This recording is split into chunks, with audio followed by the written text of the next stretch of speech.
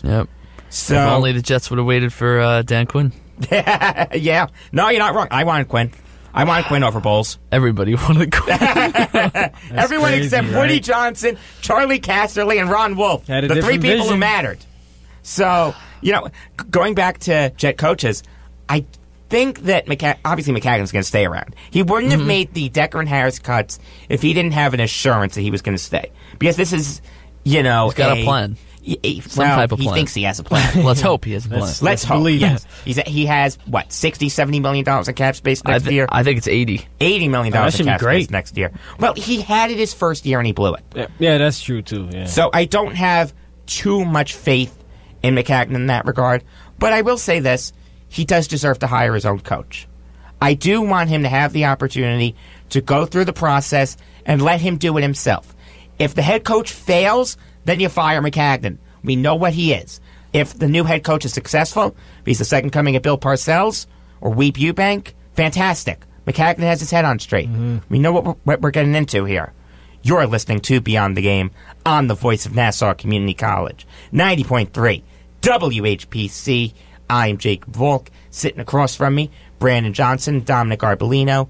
Number to call if you have something on your mind is 516-572-7440. And let's get out of New York. The Seahawks signed Cam Chancellor to a 3-year extension worth $36 million, according to Pro Football Focus. He had a 91.2 overall grade last year. Brandon, what do you think of the deal? I mean, what more can you say from a guy like Cam Chancellor, who's definitely one of the backbones to the Seattle defense, the Legion of Boom, as you alluded to, Jacob. There was a time where he was out for 2 games, and I think it really made a difference because he sat out because of contract situations, and they were 0-2 during that time. That was the 2015 season. I don't know if you remember. I remember And then that. he comes back. They make the playoffs still, regardless they didn't make it any farther than the Super Bowl. They didn't go to the Super Bowl, but still, I feel like this guy right here is a great safety, especially at the strong safety position. Definitely a great hitter. Not bad in coverage, but it's a deal that keeps the team together, which you really want Seattle to do. I think that's the biggest part about it. And Seattle has the lowest points allowed in the NFL since 2012. And I think he's the reason. I mean, you got to keep the Legion of Boom together. Yeah. And, I mean, I think the craziest thing is when they demolish the Broncos in the Super Bowl. The years at MetLife. 43-8. People were like, how are the Seahawks going to keep this team together? You got Russell Wilson, you have Sherman, Thomas. Hey, Sherman might still be traded. Yeah, no, but I'm saying, and then you also, at the time, you had Byron Maxwell, so it's like Bobby Wagner. So and it's Malcolm Smith, too, who won Super Bowl MVP. So it's like, what are you going to do? Irvin. And what do they do? They get rid of Byron Maxwell and Malcolm Smith, the guys who right now, what are they doing? Nothing. They're like, it's just John like Schneider so knows what he's godly. doing. It's like crazy how they were able to manage this and get it done. Yeah, it's just unreal. And I believe they still have to pay Wilson. They're going to still have to pay Wilson. They got to trade Wilson. Pay Wilson.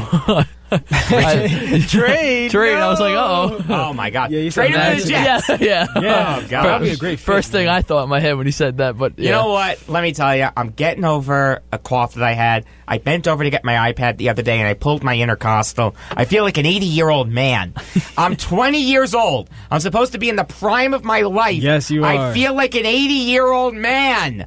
Oh, my gosh, I'm going to walk out of here with a back brace and a cane. Hey, your mindset's set at 20. That's all that counts. This is true, too. Age is just a number. This was a great deal for the Seahawks. It is. This really was. To keep the Legion of Boom together was great. And Seahawks are going to be a team to reckon with this year in the NFC. Yeah. They always are, I feel like. The NFC's wide open, but the AFC, unfortunately, I think the Patriots are going to have it lock, stock, and barrel. Tom Brady just turned 41 yesterday. Yep. So they have Garoppolo. They didn't trade Garoppolo. Yeah, I know. And they couldn't get they nothing still have for him. Jacoby Brissett. They still have him, too. I mean, it doesn't matter. They won this Super... doesn't matter, Brady. This is all you need to say about the Patriots. And Yep. Exactly. and then they also...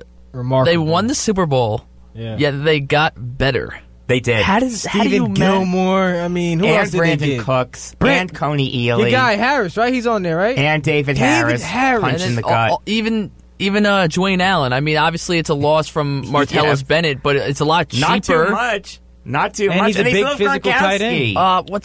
And the running back from Buffalo, Gillislee. Gillislee, or however he pronounces it. So I'm done talking about the Patriots. I can't. I'll deal with it in February. Let's switch over to hockey. Eleanor, great to have you as always. Hi. So, Hey, Eleanor. The Islanders signed Calvin DeHaan to a one-year deal worth $3.3 million last year. He had 25 points in 82 games. Dominic, what are your thoughts on the deal? Well, I mean, I know that he wanted, I believe it was like $5.5 million, like a year. So it's definitely good in terms of money. You know, they definitely were able to work something out. But, you know, it's only a one-year deal, and he wants something long-term. So, and right now, with obviously the Islanders' concerns on John Tavares, you don't know what they're going to do with him, with DeHaan next offseason. So possibly you could see DeHaan moving on to a different team because, you know, depending on the money they give him. But hopefully I would like to see DeHaan stay an Islander but after this year. But I don't know if that's going to happen. I think getting him for 1 year was really good to keep the cap space open for Tavares. Oh, definitely. No, of course. And $3.3 million is an overpay for DeHaan, but they had the cap space for it. It was a good deal, I think. You think it was a good deal? Yeah, so do I. I wasn't going crazy over it, but I wasn't doing backflips over it either. I didn't hate it. I didn't love it. I like Calvin DeHaan. Solid top four defenseman, but again, to give him a huge $5 million a year deal, I would not have done that. And I commend Garth Snow for sticking to his guns and giving him a 1 year deal, keeping the cap space open for Tavares. You know what? I might have to give Garth Snow that happy birthday shout out after all. And let him play for his money, you know? It's a 1 year deal, so if he wants that money, let him play for it. The Hurricanes signed Brett Pesce to a 6-year extension worth $24.15 million last year. He had 20 points in 82 games. Eleanor, what do you think of the deal? I think it's a little bit of an overpayment, but I don't hate it because the Hurricanes are doing the smart thing and signing all their young defensemen. They signed Jacob Slavin a couple days ago to $5 million a year. I like Slavin. I like him too, and I think that you have to lock up your good young defenseman. I think it's a little much money wise. It is, but I wouldn't say a little much. I'd say a lot much. But 6 years, I think that's good. Yeah, I do too. I didn't have a problem. But they still have to re-sign Noah Hannafin too, who I think is great, another young defenseman. But yeah, I like. And if Scott Darling pans out too, they're going to have to pay him. I know we're not too high on Scott Darling, but if he works out, they're going to have to pay him. I think Hurricanes are on the way up. I think. Yeah, I do too. I like what the Hurricanes are doing. Yeah. So the Wild signed Mikael Granlund to a 3-year deal worth $17.25 million last year. Granny Smith had 69 points in 81 games. Eleanor, what are your thoughts on the deal? I think it's a great deal. I think that he's underrated. I think he's a great, solid player, so I think it's a great deal. Me too. Smart, I love very this deal. smart. I've always liked Granlund. Me too. I like him a lot. He's consistently gotten better. Yes. Year after year after year, he's developed into a top-line center. Can't ask for much more than that for the Wild. Yep. So we got about 2 minutes left. It's time for the bottom of the ninth.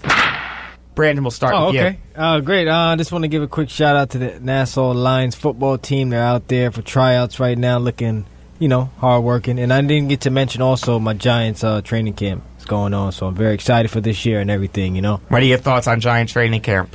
Well, it's about building the team. Odell and his contract situation. A lot of people feel that he should be the highest paid player in the NFL.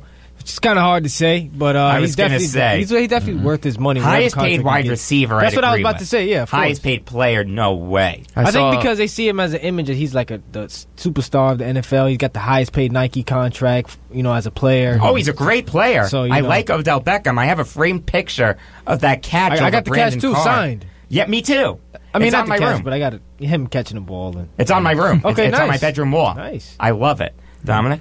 Honestly, there was football on last night, even though it was only the Hall of Fame game, so it's nothing crazy.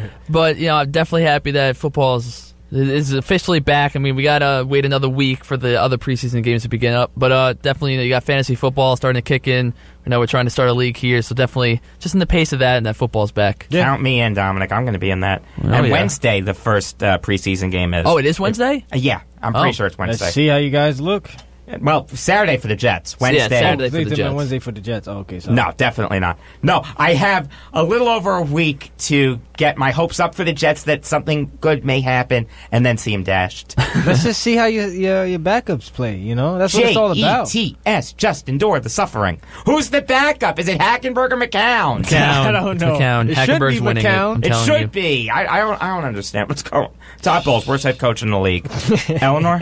Connor Sheary is a Penguin for 3 more years, and I am so happy. They signed him to such a good deal, 3 years, $9 million. I'm so happy. I like Sheary, too. Yeah. That was a good deal for the Three-peat? Penguins. Maybe. Oh, God. Maybe. No. I can't deal with another summer of this. No. So, Ara Parsegian passed away this week. Was an excellent coach for Notre Dame. He was in his 80s. I think he was 81. But it was tough to see him go. Was an excellent coach. Deserves to be mentioned in the same breath as another Notre Dame legend, Newt Rockne. All right.